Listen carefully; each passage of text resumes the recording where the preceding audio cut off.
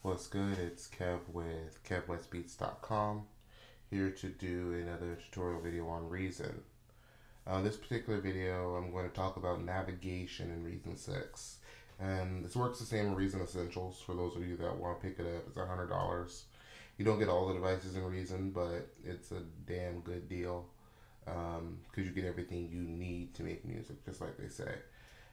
And if you need an audio interface, you know, get the extra $300 and you have a fairly complete studio. Anyway, navigation and Reason. We're getting lost with the SSL Mixer and how to create channels. So first thing I'm going to start off with, you have to remember the SSL Mixer is 3 separate windows.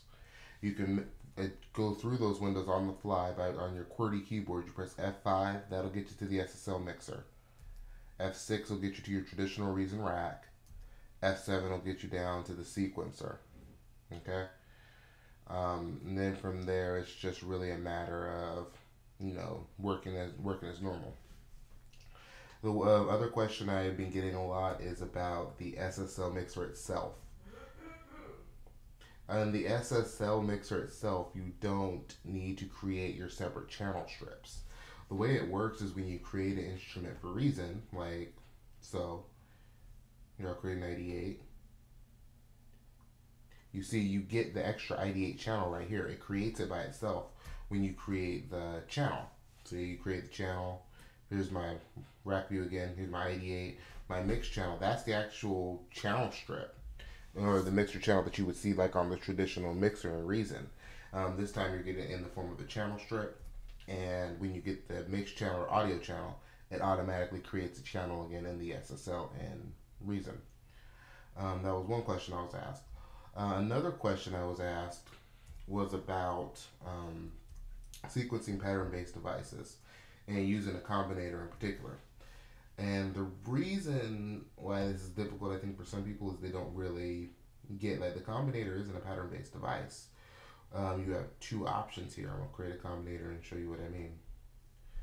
Let me, where do I put a Redrum in here? There we go. Just to show you, okay, you have your patterns, of course, your choices, 4 category patterns, 8 actual patterns, and then your step sequences.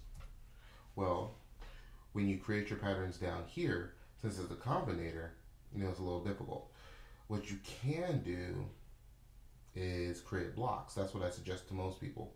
Is, you know, if you create a block, then, you know, you do your basic composing in the block. Just to give you an idea, I'm just drawing some quick random notes. This ain't supposed to really sound like anything. I don't even have any sounds loaded. Just to give you an idea so we can create this block. You have block 1, then block 2. And then when you go back to the song mode, now you see you have block 1 up here, pattern A right here, if you were using a pattern-based sequencer on there. Otherwise, you just paint each block in there. So that's block 1 with the pencil tool, and then there's block 2, and you switch back and forth at, like so. What I suggest to most people is, if you're going to work this way, do your pattern A from the Redrum. You know, you can just drop that right in there. And the way you would do that is, when you create your pattern, let me scroll down a little bit. When you create your pattern, let me just do a random pattern because, again, this is more for tutorial reasons than anything else. There's a button here that says copy pattern to track. So you randomize the drum track,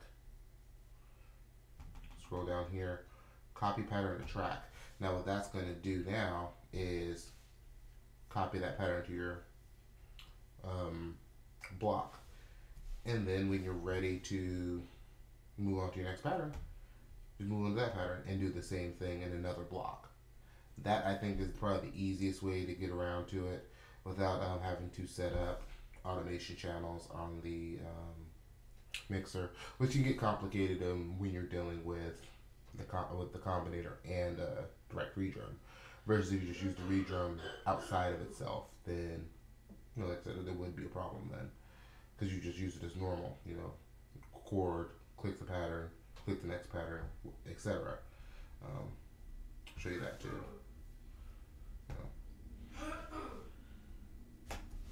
See, versus if you were working, like I said, if you were just going to create it as normal.